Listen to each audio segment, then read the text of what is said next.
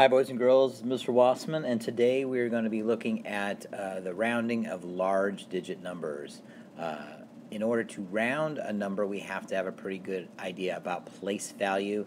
And before we get into that, let's just talk about the concept of rounding in general, because sometimes in math, an estimate will do, meaning that we don't need an exact answer to solve a problem or to come up with an answer to a question.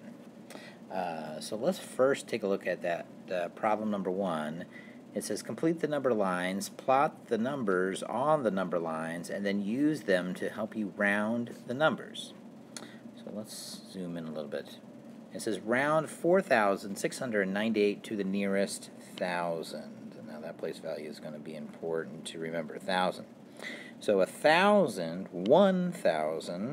is a 1 with 3 zeros behind it, so that's good to know. So the number we're looking at here, 4,698, well, that too has 4 digits in its place value. Okay?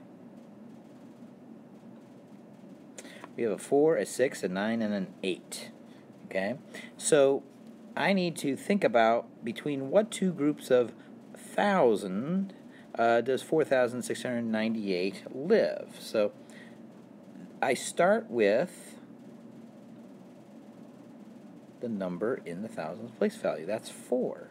So I know that it's at least as big as 4,000. Okay? So I'm going to write 4,000 here in this space where it says lower number. Now, what comes after 4? Well, of course, it's 5. So I'm going to put 5,000 over here. Include that comma. Now then, what comes between 4,000 and 5,000? Okay, that's the tricky part. So I'm going to actually use a different model. That's the roller coaster.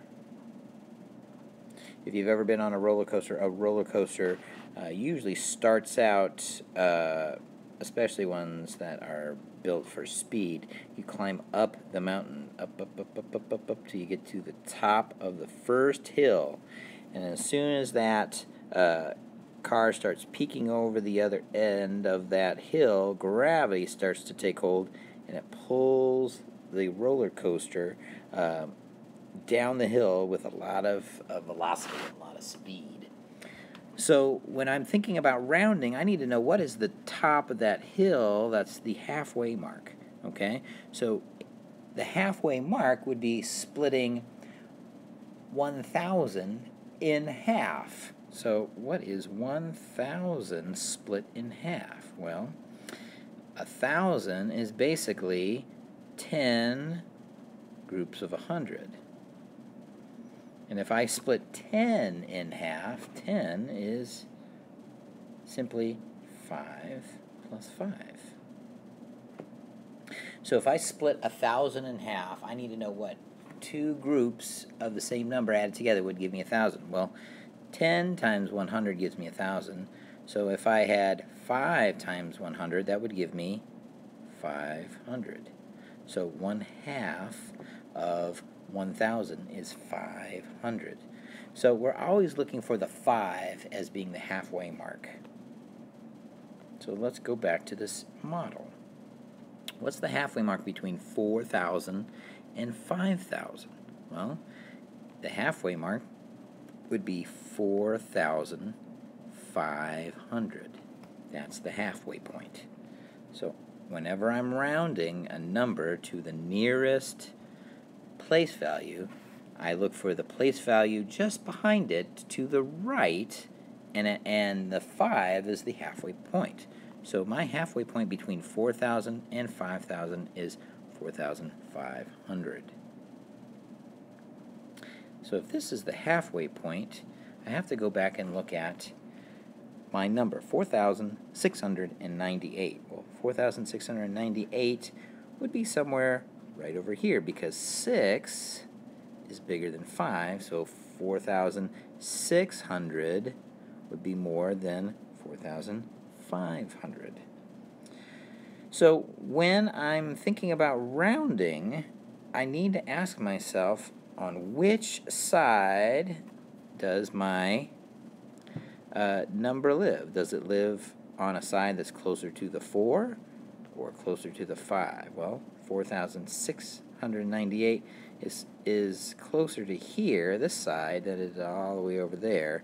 So my answer would be it rounds up to 5,000. So right here I would write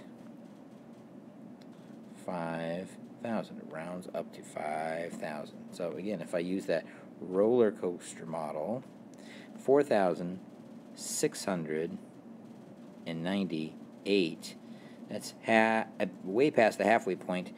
If I was a roller coaster car dragging other roller coaster cars behind me, gravity would be pulling me down the hill to the next place value. 4,698 rounds up to 5,000. Okay, now that's in thousands place value. Now, number 2 asks you to round to the nearest 10.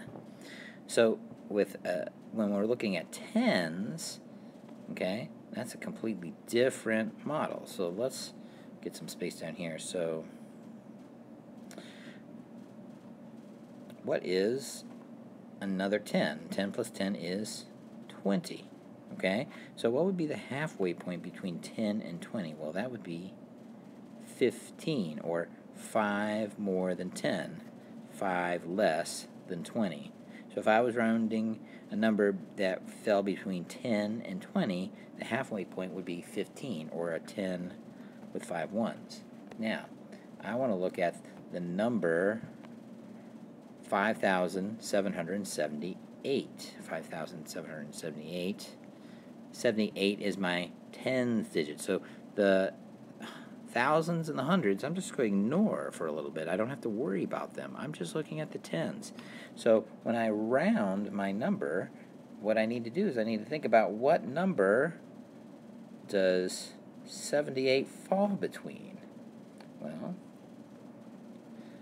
78 starts with a 7, so 7 tens would be my low number, and then 8 comes after 7, so 8 tens would be the next highest 10, and then the halfway mark would be 7 tens and 5 ones. Again, I'm looking for that 5. That's the halfway mark right there. Okay, 78, of course, is going to be a lot closer to 80, so it's going to round up to 80. So if you think about going to that roller coaster, once you get to the 78 point on that hill, you're practically there, just coasting into the next place value. So 5,770, the next place value is 5,780.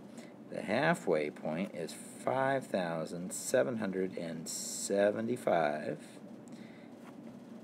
And then my number would live somewhere over here, 5,778. Put a little comma there.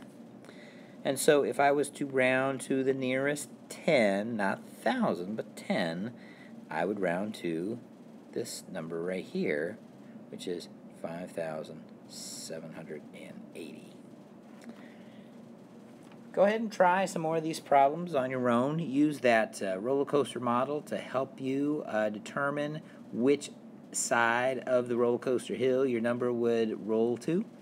If you have questions, feel free to ask me. Otherwise, we will talk again soon. Thank you.